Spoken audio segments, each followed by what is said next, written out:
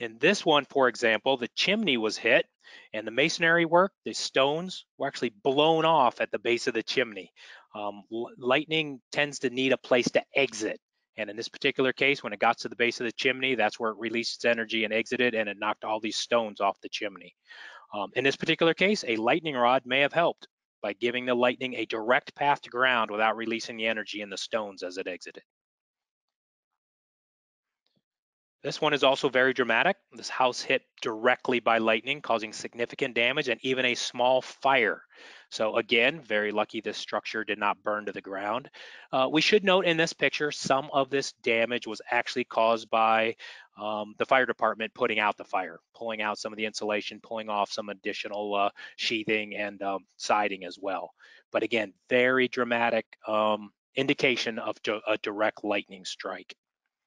And last, but certainly not least, is this condenser that's hit by direct lightning, causing severe charring and visual damage.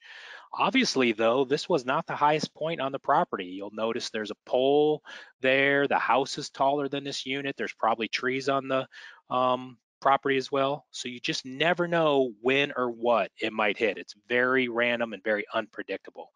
In this particular case, we're going to learn more about this claim later in the presentation to see the outcome of this direct lightning strike.